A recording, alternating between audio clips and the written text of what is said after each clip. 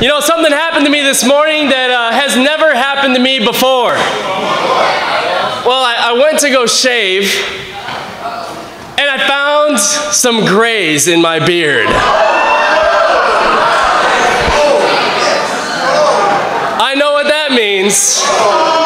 I'm getting very wise.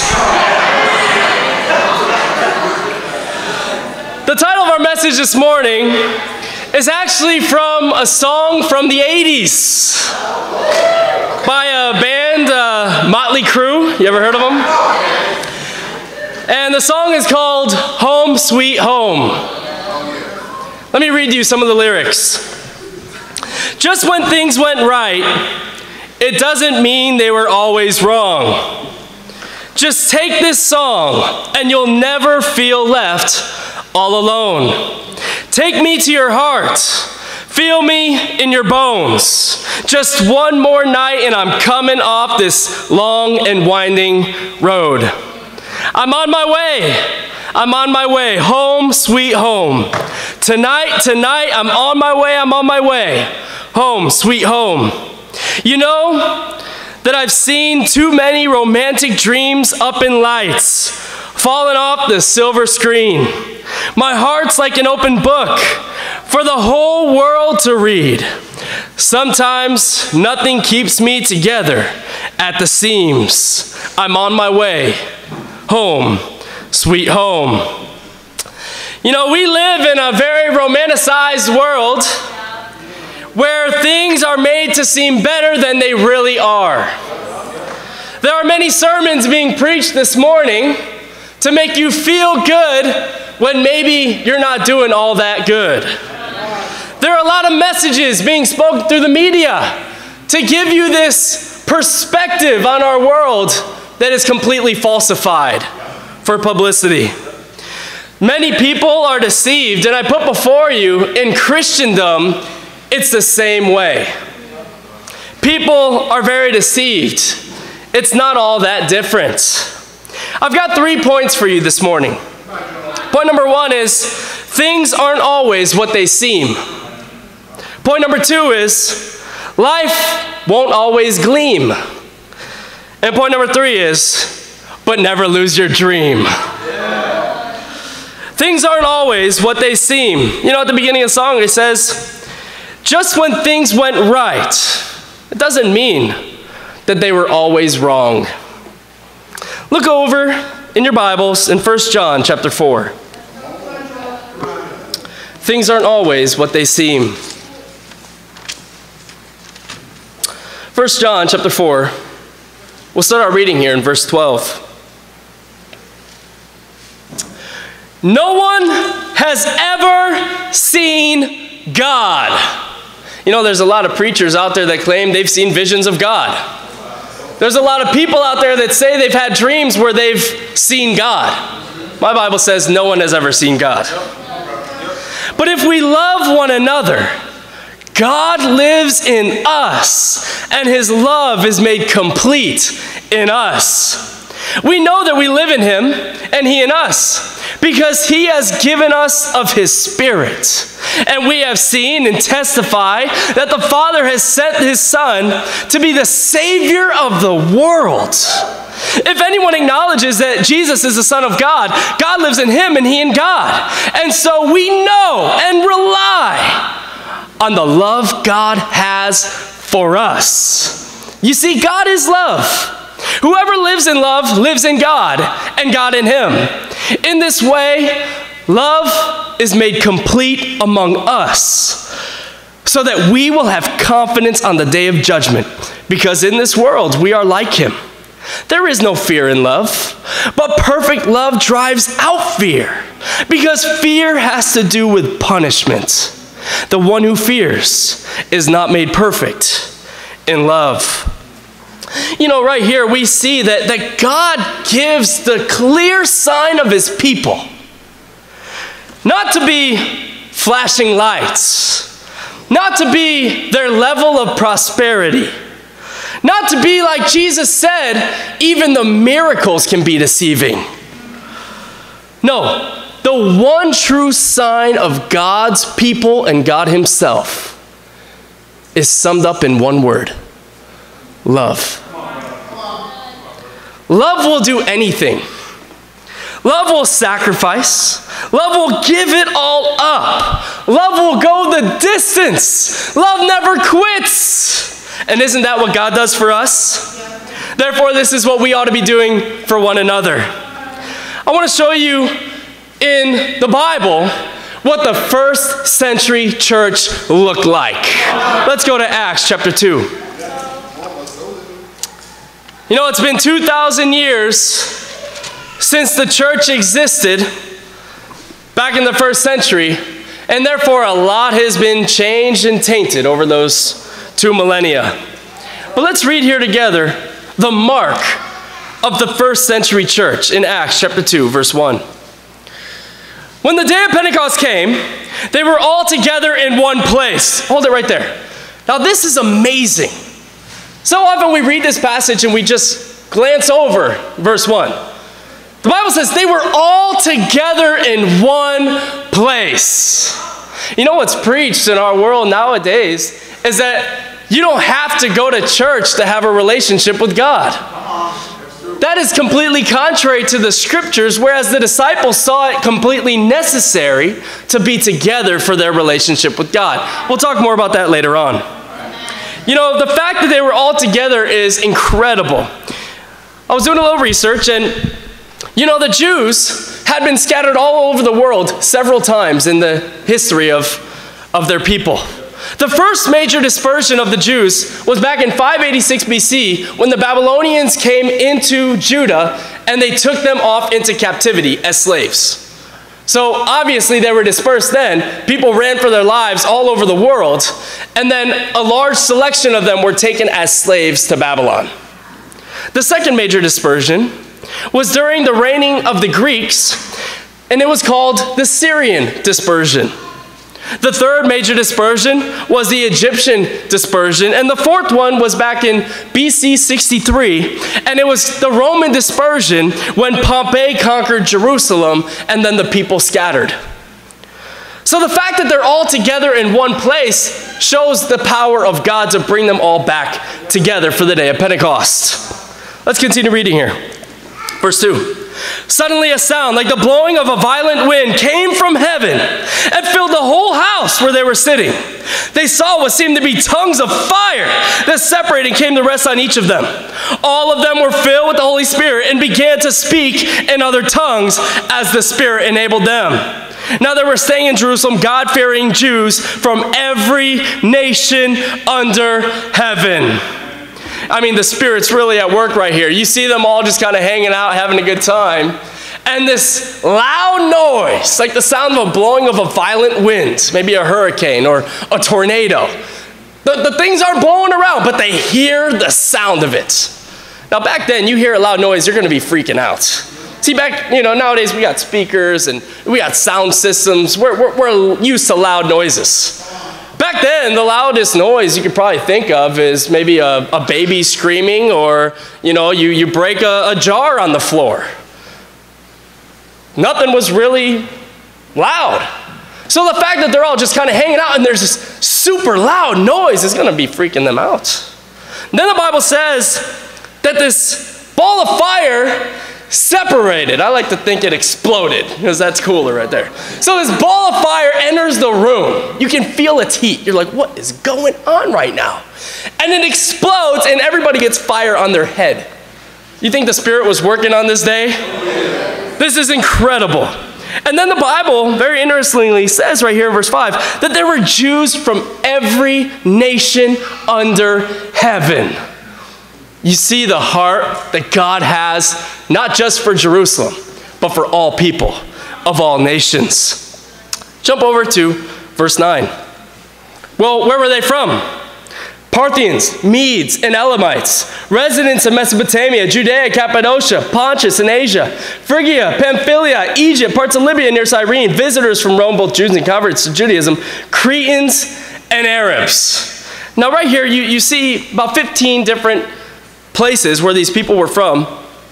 And then the Bible says that these people were all together. So here's something so incredible right here, is that they had all come come together despite being dispersed over the last several hundred years. Something had drawn them all together. There's power in unity. See, it's one thing if a man stands up and tries to preach a powerful sermon and live a radical life, he may not get a whole lot of followers, well, unless you're Jesus. But when you get a whole crowd of people that believe the same thing, are doing the same thing, living the same way, preaching the same stuff, there's power in unity. And then what's so incredible about this is these 15 places, you can study out the history, we don't have time to get into it right now, they're all covered in the 4 major dispersions. God didn't forget about anyone. God had a heart for every single Jew. Well, let's jump down to verse 14. Then Peter stood up with the 11, raised his voice, and addressed the crowd. We're not going to get into it, but right here we see Peter, being the leader of the disciples, stands up to preach a sermon. Well, what does he talk about? Jump down to verse 22. Men of Israel, listen to this. Jesus of Nazareth was a man accredited by God to you by miracles, wonders, and signs, which God did among you through him, as you yourselves know. This man was handed over to you by God's set purpose and foreknowledge. And you, with the help of wicked men, put him to death by nailing him to the cross. But God raised him from the dead, freeing him from the agony of death, because it was impossible for death to keep its hold on him. The premise of Peter's sermon right here is very simple. Jesus was a real person. Number 2, he died for your sins, and oh yeah, you're guilty of his death. Now, does that mean that all the Jews personally took a hammer and nail and hung him up on the cross? No, what that means is that they were guilty for the sin that hung him up on the cross. And then number 3, God raised him from the dead. All right, let's go down to verse 36. He closes out his sermon with these words. Therefore, let all Israel be assured of this. God has made this Jesus, whom you crucified, both Lord and Christ. When the people heard this, they were cut to the heart and said to Peter and the other apostles, brothers, what shall we do? Peter replied, repent and be baptized, every one of you, in the name of Jesus Christ for the forgiveness of your sins, and you will receive the gift of the Holy Spirit. The promise is for you and your children and for all who are far off, for all whom the Lord our God will call. With many other words, he warned them and pleaded with them, save yourselves from this corrupt generation. Those who accepted his message were baptized, and about 3,000 were added to their number that day. They devoted themselves to the apostles' teaching, to the fellowship, to the breaking of bread, and to prayer. You see, a lot of times people think that you can become a Christian and then in time get more and more and more committed. But you see, for the first century church, every single member, whether you were an apostle or a baby Christian, was summed up in one word: they. And the Bible says that they devoted themselves to the apostles' teaching, to fellowship, breaking bread, and to prayer. The standard of commitment was the same throughout the entire church. Didn't matter if you're on the front row or the back row. Didn't matter if you serve or you don't have a role yet. Every single person was called to the same standard.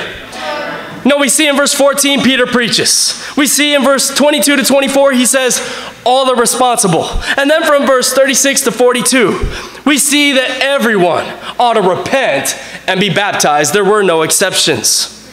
You know, I'm so amazed here by verse 42, because you see the hearts of the disciples. I mean, Peter warned them and pleaded with them to get saved. He didn't warn them and plead with them to come to church on Sunday. He didn't warn them and plead with them to be devoted. You see, someone that loves God and has God's love living in them wants to be a part of that kind of church. You don't have to tell them to do anything. They want to do it. They have a desire to do it. They were devoted. They were addicted to the fellowship. I really believe that that's got to be our hearts. You know, God's church really is composed of all nations. I want to appreciate the moment right here.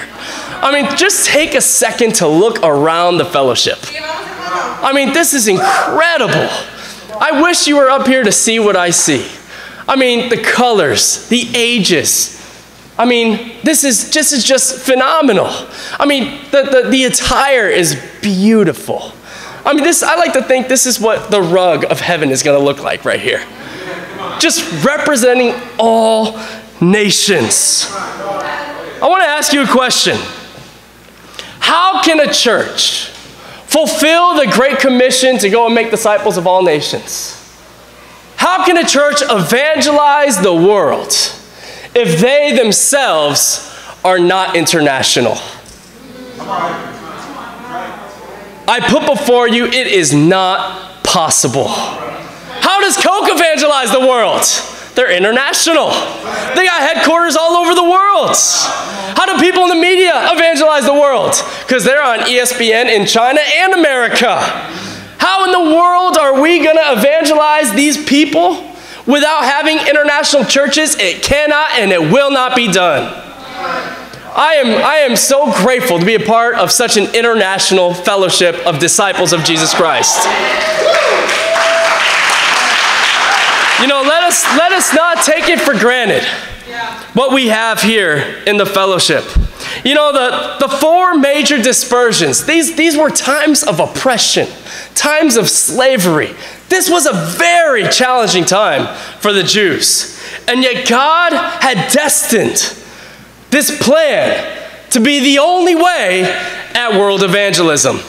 You see, how can people be sent out back home if their home was just in Jerusalem the whole time? God's very plan was to send people out around the world, so when the time came, they could go home and evangelize their nations. You know, things aren't always what they seem.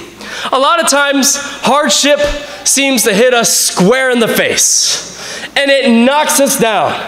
But if we can learn to see it from the eyes of God and the perspective that He has, you will not see it as hardship more than you will see it as an opportunity.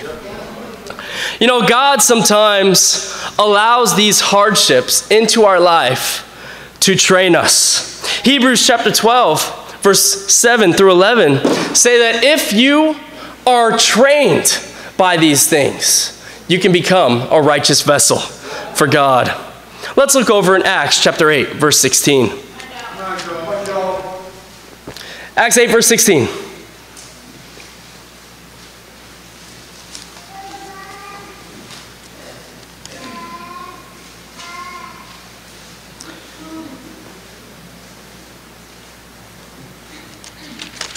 I'm sorry, chapter 7, verse 53. You know, Stephen right here, Stephen was one of the first disciples to go out on the mission field. And he goes on out and he's preaching the truth. And sometimes not everyone's going to like the truth. And so he's surrounded now by a band of people that want him dead. Look how he closes his sermon here in verse 53. You who have received the law that was put into effect through angels have not obeyed it. Whew. When they heard this, they were furious and gnashed their teeth at him. But Stephen, full of the Holy Spirit, looked up to heaven and saw the glory of God, and Jesus standing at the right hand of God. Look, he said, I see heaven open and the Son of Man standing at the right hand of God. At this, they covered their ears and yelled at the top of their voices. They all rushed at him, dragged him out of the city, and began to stone him. Meanwhile, the witnesses laid their clothes at the feet of a young man named Saul. While they were stoning him, Stephen prayed, Lord Jesus, receive my spirit. Then he fell on his knees, cried out, Lord, do not hold this sin against them. When he had said this, he fell asleep, and Saul was there, giving approval to his death. You know, right here, we see that this young preacher, Stephen, is out just giving his heart to preach to the people. And they drag him out of the city. Now, back then, if you're going to be stoned, what happened was they would dig these pits out in an open area, and then all the people would stand around the pit. So there was no getting out. There was no escaping. So more than likely, they drug him out to this pit. They pushed him down into the bottom of the pit, and he's standing there, fully surrounded by a bunch of people that are gnashing their teeth, holding these rocks, about to hurl them at him. And yet, there is no fear in love. Stephen looks around, and he prays for every single one of them. God, they do not know what they are doing. The Bible says he went down and he fell asleep. I like to think of my son Brenton when I think of falling asleep. That wasn't my son, but that was cute. You see, when my son falls asleep, it is the most beautiful thing. There is a peace. There is a comfort. There is a confidence when he goes to sleep. He just kind of drifts into a nice, deep sleep. I like to think that before the stones were hurled at Stephen, that when the Bible says he fell asleep, I like to think he got down on his knees. He said that prayer, and the Lord ended his life in a peaceful way before he ever felt the pain of those stones. You see, and then right here it says that Saul was there giving approval to his death. I bet you Saul would never forget this moment. You know, in 2 Timothy, Saul, later named in chapter 13 Paul, he writes 2 Timothy to Timothy at the end of his life around 67 AD, and he says, just behold, there is a crown of life just waiting for you. Well, guess what the word crown in the Greek is? Stephanos. Another word for Stephen. I put before you at the end of Saul's life, he remembered watching that very first Christian give his life for his faith. And therefore, when he was laid down and the chopper was coming for his neck, he could go in peace, knowing he would join Stephen in heaven one day. You know, many of us view death as a very sad time. And very often it is because we miss the people we love when they pass away. But look what happens to the disciples after the death of Stephen. Let's continue reading. On that day, a great persecution broke out against the church at Jerusalem, and all except the apostles were scattered throughout Judea and Samaria. Godly men buried Stephen and mourned deeply for him. But Saul began to destroy the church. Going from house to house, he dragged off men and women and put them in prison. Those who had been scattered preached the word wherever they went. Philip went down to a city in Samaria and proclaimed Christ there. When the crowds heard Philip and saw the miraculous signs he did, they all paid close attention to what he said. With shrieks, evil spirits came out of many, and many paralytics and cripples were healed. So there was great joy in that city. You know, right here you see that the heart of the disciples, when their brother Stephen was killed, was not a fear, was not a running for their life. No, a perfect love drives out fear. But it was a very planned scattering. The apostles stayed there in Jerusalem, and they sent out the disciples around the world. Well, how do we know that they were not afraid? Right here it says in verse 4, they preached the word wherever they went. If you run in fear, you're not going to continue preaching the word. So these guys run away, and they are just fired up about going home to their friends and their families scattered around the world so they can now too bring the gospel to the Gentiles. You know, many missionaries fail on the mission field because they fail to establish churches where people that are converted can come be a part of. And therefore, they spend thousands of dollars, several months on end, to go and spend time with people, to love up on them, to heal them, and all of that is good. All of that is good. But when you don't establish a church where they can all come now fellowship and worship together, then you're only feeding them to the wolves. You may save a few, but their salvation will be in question once Satan starts to get on the attack. There has to be an international discipling church, somewhere where they can go and have comfort and have peace. You guys with me here? You know, I really want to lift up our brother James Pack right here. James grew up in Southern California in a very Korean home. I say very Korean because he was really the only one in his family that knew English. No one else really could speak any English. And so when James was at home, he had a hard time communicating because he's learning English at school and he can't use his Korean at school. And when he's at home, he can't use his English with his family. He can only try to speak Korean. So James would have a very challenging time communicating with people. And at a certain point, he decided just to cut off all communication, and he was just going to stop talking to people altogether. James went many years without having full-on conversations with people around him, even with family members. And then something miraculous happened to him. Back in 2012, James was reached out to on his college campus at Cal State Fullerton. And James came on out to a devotional. And when you're around disciples, you're kind of forced into conversation. And he started having these conversations with people. And before you know it, he started learning, hey, I can communicate. I'm not all that bad. So he gets around the brothers, he starts studying the Bible, and very courageously gets baptized as a true disciple of Jesus Christ. And yet, there was still an obstacle. He wasn't fluent in Korean, and so he wasn't yet able to go and save his family. So he comes out here to Syracuse, and he spends 2 years in Syracuse getting really good at English. And after 2 years of being here in Syracuse, just this past August, he had the opportunity to go back home to be with his family back in Southern California. And while he was there, he used the little Korean that he knows and invited his mom out to church.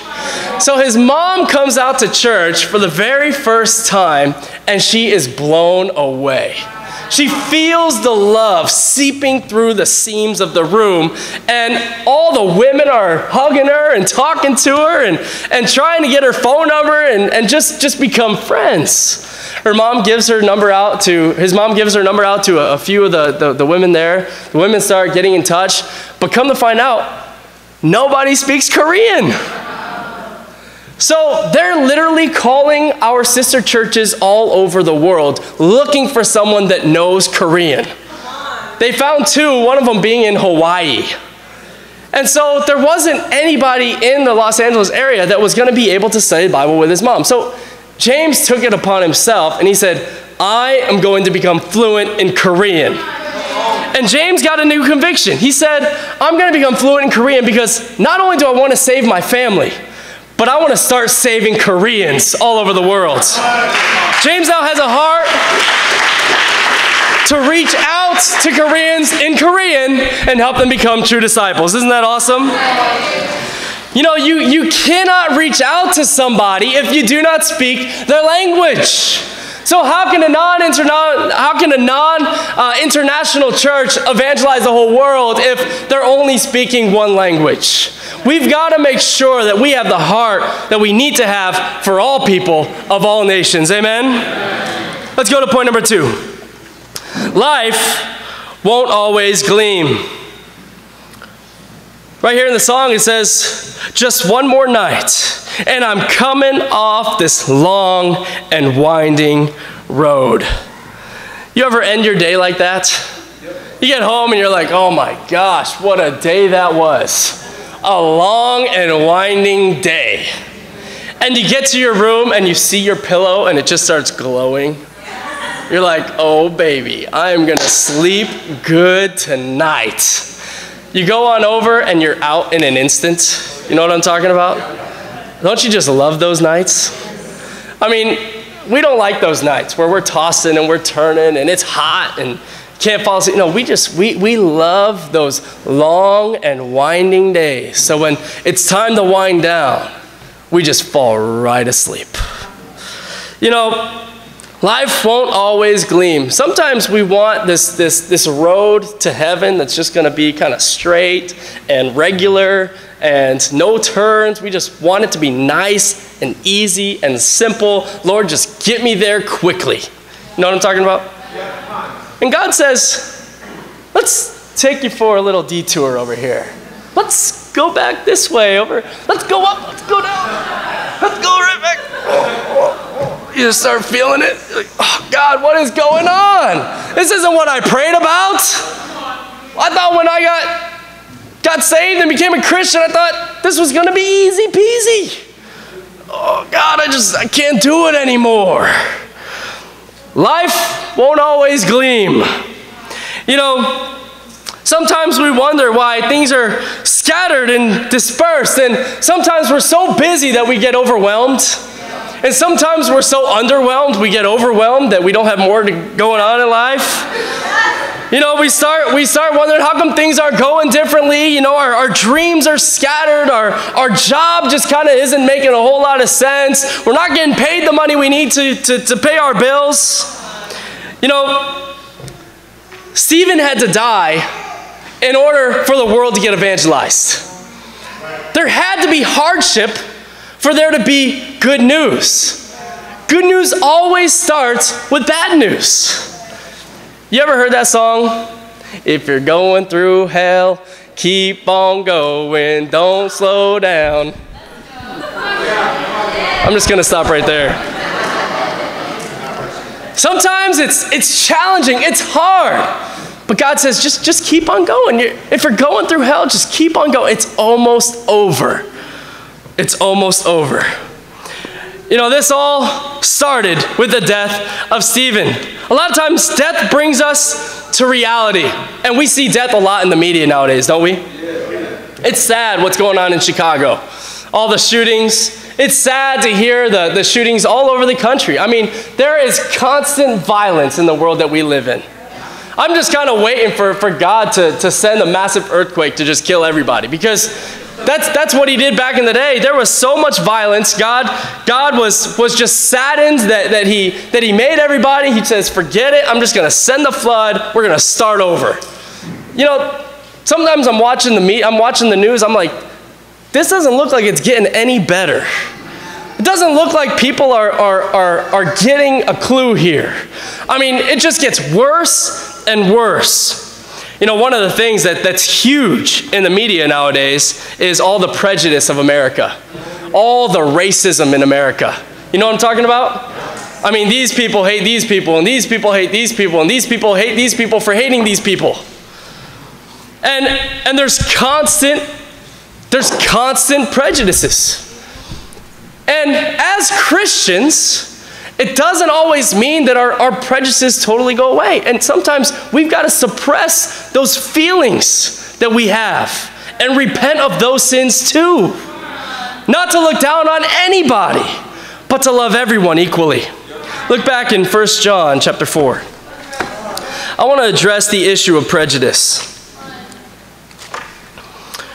1 John chapter 4, verse 13, John writes, we know that we live in him, and he in us, because he has given us of his Spirit. And we have seen and testify that the Father has sent his Son to be the Savior of the world. You know, John writes 1 John around 95 AD, towards the end of his life. I put before you, he did not make up this really cool term, the Savior of the world. It's incredibly accurate, but John did not make it up. He's not that awesome. Let's see where he got it from. The term Savior of the world is only found one other time in the entire Bible. Let's go to John chapter 4.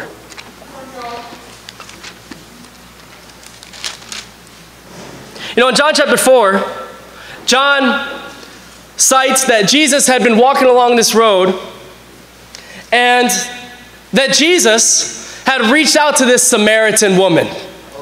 And in verse 13, the Bible reads, Jesus answered, everyone who drinks this water will be thirsty again, but whoever drinks the water I give him will never thirst. Indeed, the water I give him will become in him a spring of living water welling up to eternal life.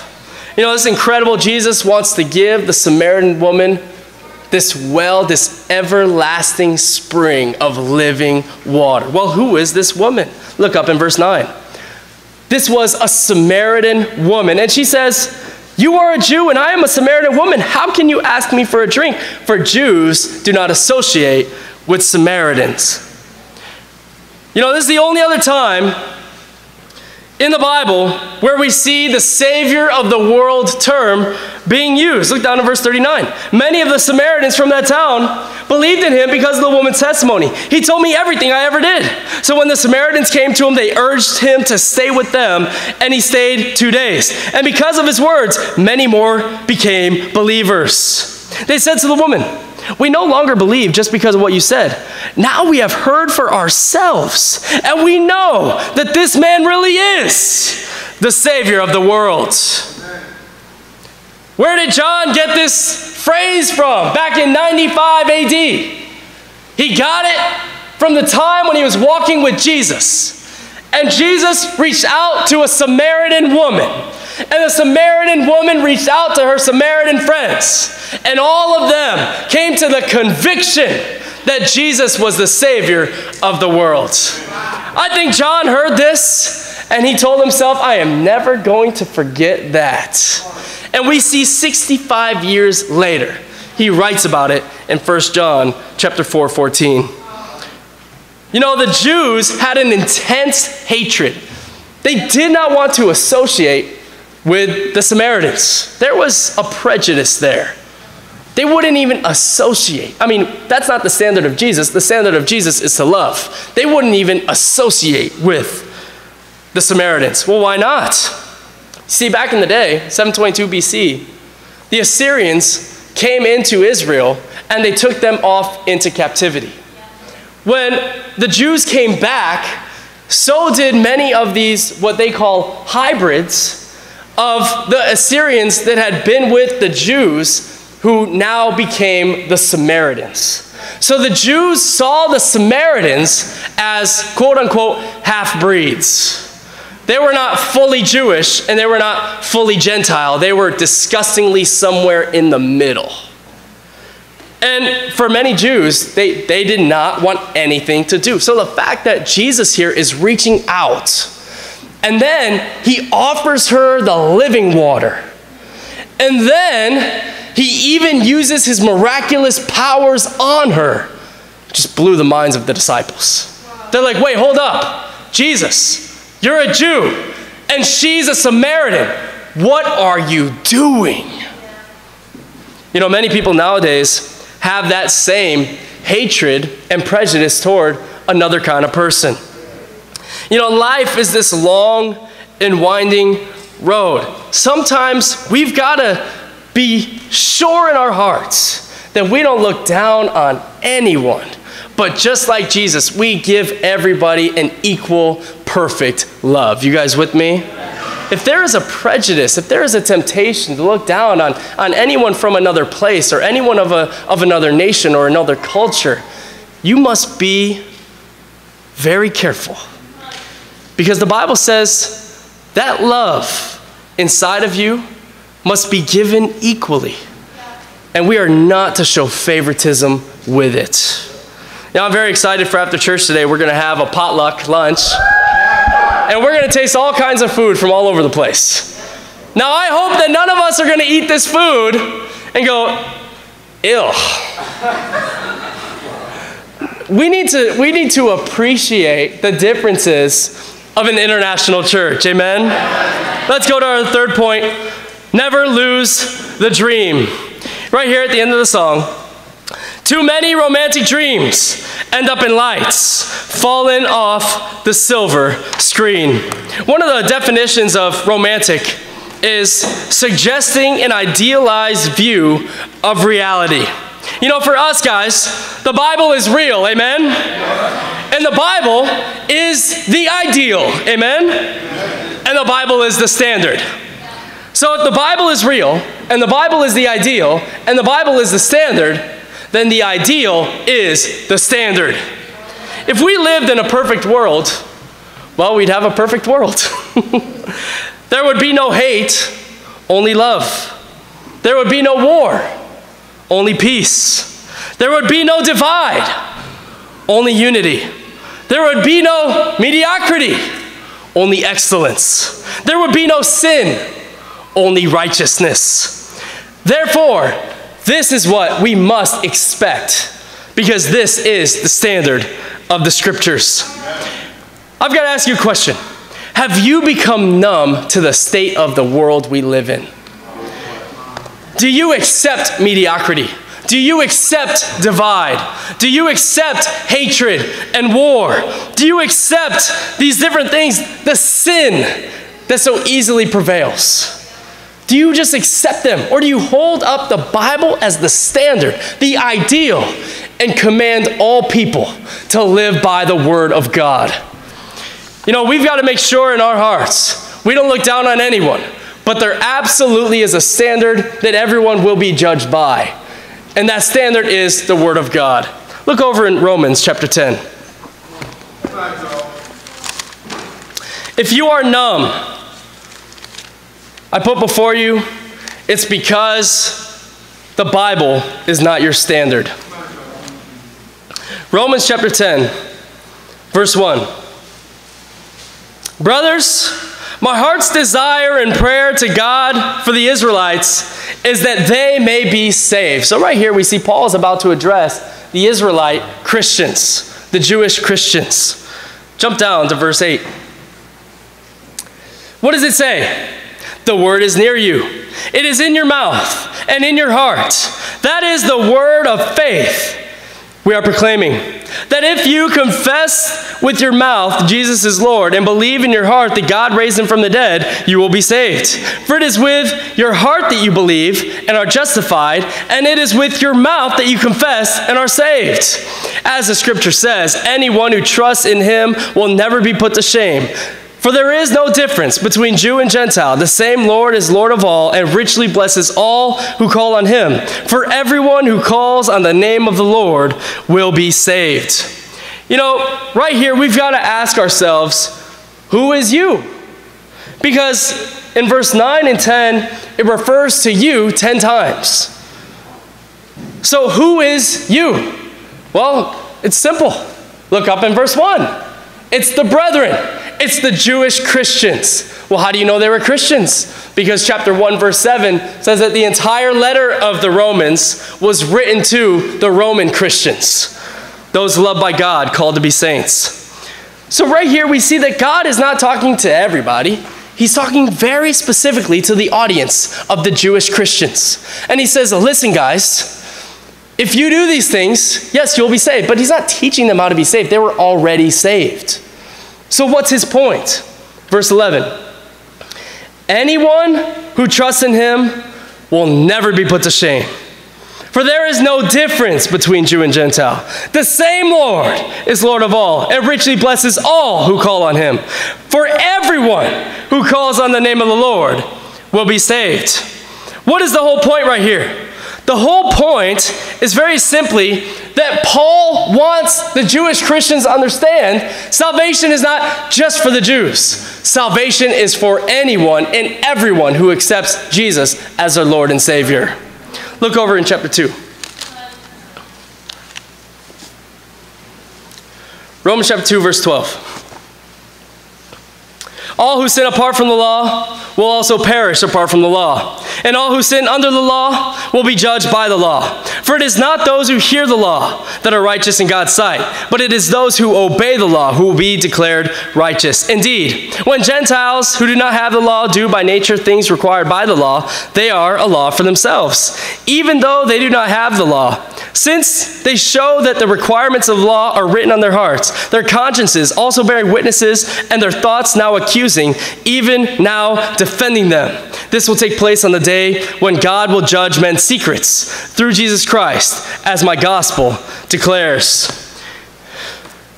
You know what Paul's saying right here is, listen, if you're trying to live up to the law, you'll never be able to do it. I mean, raise your hand if you perfectly lived up to the Bible, the law of God this last week. Come on, nobody? Not even one. That's the point. He says nobody can live up to the law. Nobody can do this. So then he goes into the Gentiles, because we all know that the Gentiles are not Jewish. They have no law. They don't have the Bible. They're very pagan. And so then he lays out the standard for the Gentiles. He says, okay, if you don't have the law, then you have your conscience. Now raise your hand if you have a conscience. That's all of us. And he says, listen, if you can live up to your conscience perfectly, you will go to heaven. Now raise your hand if you perfectly lived up to your conscience this past week. And that's the point. He says there is a law, and it is the standard, but nobody can live up to it. And then there is the conscience, and it is the standard, but nobody can live up to it. So what does it say? Everybody's going to perish. Nobody can be perfect. There is no way. He says, only by the grace of God can we be saved. You see, in Romans chapter 6, he goes on to talking about baptism. And he says that your baptism is a literal participation with Jesus in his death, burial, and resurrection. Romans chapter 3, verse 23 to 25 say that all men sin and fall short of the glory of God. So therefore, everybody needs the blood of Jesus. And then we get into Romans chapter 10, where Paul is reminding them of their salvation and trying to help them see salvation is for everyone. It's for all nations. You know, it's very exciting to know that Syracuse has personally touched different places around the world. Just a few months ago, we got back our dear sister Oksana, and she did a great job sharing for communion. Thank you so much, sis. Oksana didn't share, but while she was in Russia, she had the opportunity to study the Bible with a young girl who never decided to become a Christian, but just this past week decided she did want to become a Christian, and she got right with God. And so Oksana's kind of been fruitful, even from Syracuse over there in Russia. Isn't that awesome? Now the church in Moscow is approaching 100 disciples strong. You know, in 2006, the Syracuse church sent over $100,000 and a mission team of about 20 people out to Chicago to plant a new church in Chicago. And when they got there, it started growing, it started doing great things, but a young woman was reached out to by the name of Nikki DeBarris. She's now Nikki Williams, but she's a Filipino girl, and so she has a lot of influence over other Filipinos on her campus. Well, she reaches out to another young woman named Charmaine. Charmaine's Filipino, she becomes a Christian, and Charmaine had the opportunity to start studying the Bible and reaching out to all of her friends. She calls up a guy named Johnny over there in California, and she goes, Johnny, listen, I'm in this church in Chicago. It's incredible. You got to go check out the sister church in California. So Johnny, being in Southern California, goes to check out the church in California. He starts studying the Bible, and he becomes a Christian. Now, just this past few months, we actually had the opportunity to plant a church in the Manila, Philippines. And on that mission team was Johnny, the son in the faith to Charmaine, the daughter in the faith to Nikki, and my daughter in the faith. Isn't that awesome? And so we got to see how Syracuse got to touch an international congregation. And just this past week on Facebook, Johnny baptized one of his new friends over there in the Philippines. Isn't that awesome? Now the church in Manila is over 100 disciples. They're doing awesome things for God in just the last 10 weeks. I want to share with you some very exciting news. You know, Syracuse over the years has given millions of dollars, and I'm not exaggerating. Syracuse has given millions of dollars, and it has always given some of its top leadership to go help plant and strengthen other churches around the world. Is that not the truth? Yeah. I mean, can you think about where the church would be at if we had retained all of our money and all of our people? I mean, the size the congregation would be now, I guarantee you we wouldn't be meeting in a gymnasium with no air conditioning. But you know, that's not what we're all about. Like what Rob was saying earlier, we're all about people and investing in people. So very excitingly, moving here in just a month is another ministry couple. They're full-time, and they got 3 kids, and that couple is Anthony and Maria Franklin from Chicago. Now, Anthony is a phenomenal preacher. In fact, when I moved to Chicago in 2006, he was my very first mentor there. And he was the one that inspired me to want to become a minister someday. So Anthony, to me, has just always been a hero in the faith. Anthony is also a very talented song leader. He knows all the songs in the song book. Isn't that awesome? And Maria's a great mom. She's got 2 teenagers and a 1-year-old, Nathan.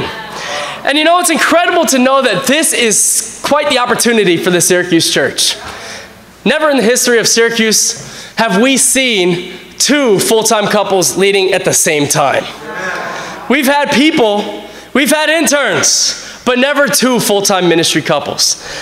I'm very excited about this because, number one, my wife is super encouraged. Courtney's been praying for someone to move here that has a baby just like her. But also, I'm very close with Anthony.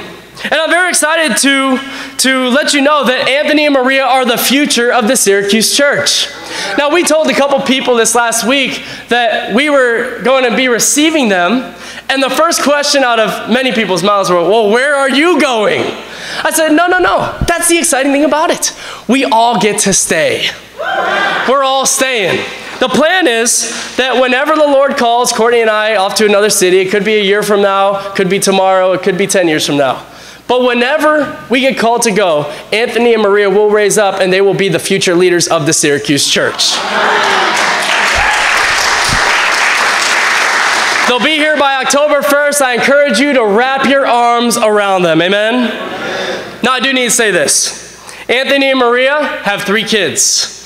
And I'm very encouraged. I think our interns here in Syracuse have done a phenomenal job. I really want to raise up Bryson and Miriam for all the hard work that they've done. Bryson and Miriam, understanding the gravity of the situation, they have sacrificed. They have now come off the payroll, and they're now going to go get secular jobs and be part-time interns. The reason they're doing that is because we cannot afford to pay all the ministry staff and then also interns. In fact, we can't afford to pay a full-time ministry couple and Courtney and myself. So here's what needs to happen. We need to, as a church, faithfully and prayerfully raise our contribution about $500 a week. Now, that may seem like a lot, but if we all take it individually, I know that we can do it. And this is an opportunity we don't want to miss out on. I mean, there are a lot of people sacrificing. There are a lot of people giving a lot of money.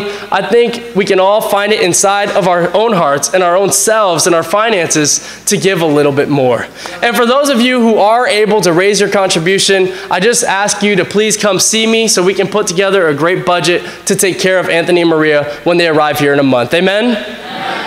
Now, again, this isn't about what you can't do, it's about what you can do. And $1, $5, $20, $50 will go a really long way to help support their family in the full-time ministry.